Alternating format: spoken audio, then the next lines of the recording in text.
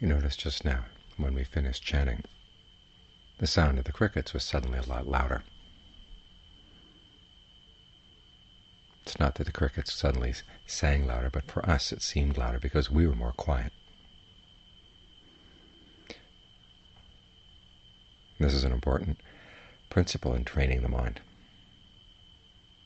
The more quiet you are, the more you see. We talk often how much that there is a doing, that there is a karma in every present moment. There are choices you make with every present moment. And sometimes the emphasis may seem too much on the doing, but remember that being quiet is also a form of doing. And sometimes it's the most skillful doing, the most skillful thing you can do. Try to keep the mind as quiet as possible, as still as possible, as if you're listening to music far, far away and you want to hear, trying to make out the tones, make out the melody. You have to make yourself very quiet.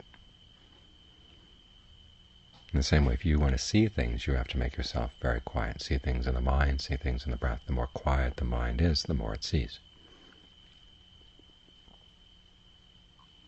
So when the breath comes in, the breath goes out, the mind doesn't have to come in and out with the breath. You choose a spot in the body where you want to stay, and you stay right there. And John Lee gives the image of a post at the edge of the sea. The tide comes in, the tide goes out, the waves come in, the waves go out, but the post doesn't come in and out along with the tide or along with the waves. It stays right where it was, where it has been all along. And because it stays, you can tell exactly how high and how low the tides are, how far the waves have come in.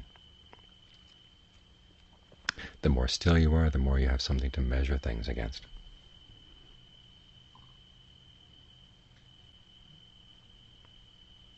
It's like those measuring things they have next to their, I don't know what they call them, to tell what the flood level is. Those things have to stay in place. If they don't stay in place, they're totally useless.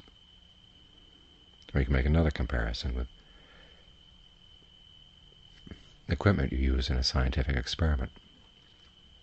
If the equipment is placed on a table that wobbles, or if an earthquake happens and shoves everything down to the floor,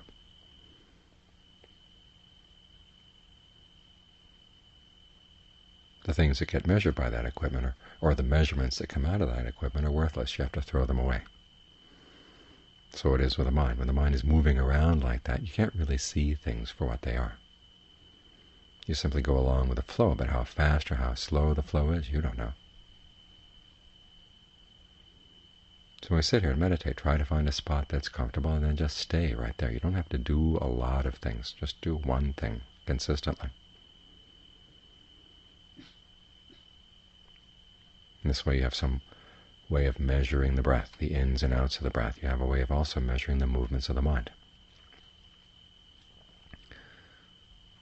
Once you have that reference point, then even the most subtle movements become clear.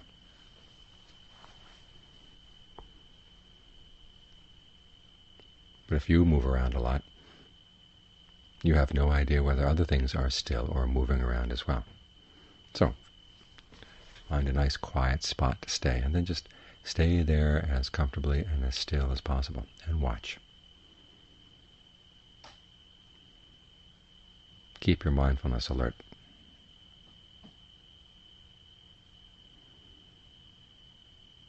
Think of it as like throwing a pot on a potter's wheel.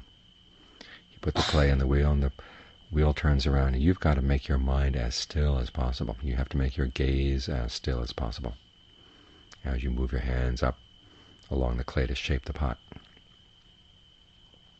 If you glance around, if your mind moves around, the pot is destroyed.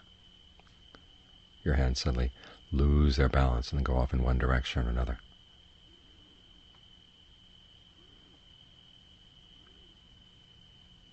The difficulty, of course, is that the mind's not used to staying. It's used to running around.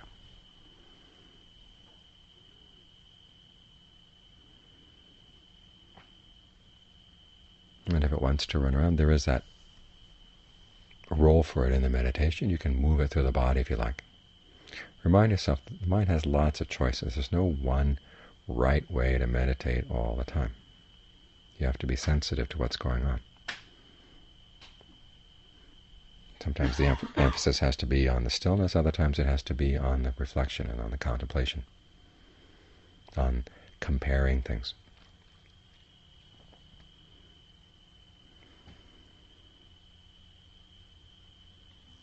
But always remember that you have this range of choices. So many times we get stuck in a particular way of type of behavior because we forget the choices that are available to us. And then we miss things. It's like deer in the winter. When the snow falls again and again and again, the deer tend to follow the same path through the woods. And halfway through the winter you find that if you go along that path, the bark on either side of that path has been stripped clear off the trees. And they say that if it's a long winter and the deer strip all the bark off the trees next to the path, and there's no more bark right there, they'll die. Even though there's plenty of bark in the rest of the forest, but they stay in that particular path. They don't wander off. And with so many of us, that's the way it is with our minds. We have certain types of ways of behavior, certain patterns of behavior, and we just stay right there. We forget the other alternatives that are available to us. So when you find that your mind is too busy in the meditation trying to figure things out, remind yourself that you also have the alternative of being very still.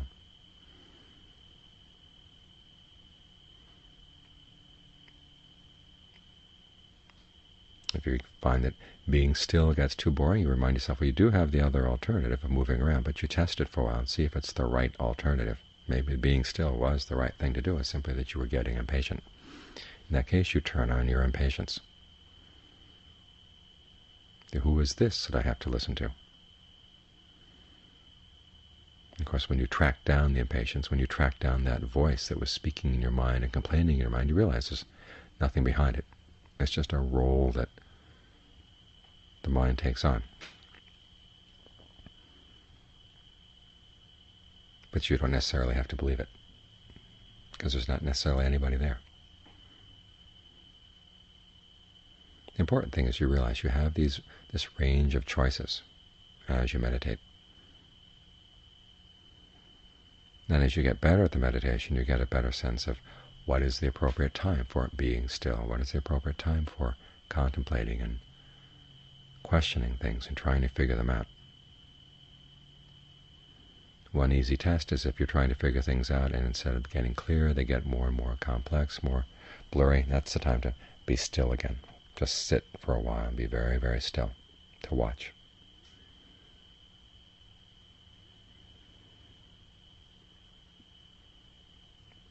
And then after a while you get a sense of when the mind has had enough stillness.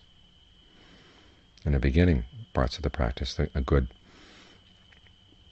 rule of thumb is that you want to be as still as much as you can. Because it's the stillness that gives you a perspective. Don't be in too great a hurry to gain insight. Don't be in too great a hurry to figure things out. Because the real sensitivity that's going to open up new channels of possibilities in your mind has to come from these points of being very, very still. So even though part of your mind may start telling you, this is stupid, this is crazy, you're not learning anything, you're just sitting still, still, still. What are you going to learn from that? Remind yourself, you learn perspective, you learn sensitivity. You're putting yourself in a good position to see things. And just as a hunter can't control when the game is going to come past, you can't control when the opportunities for insight are going to come, but you can position yourself in the right place, right here at the breath, very still, very calm, very watchful.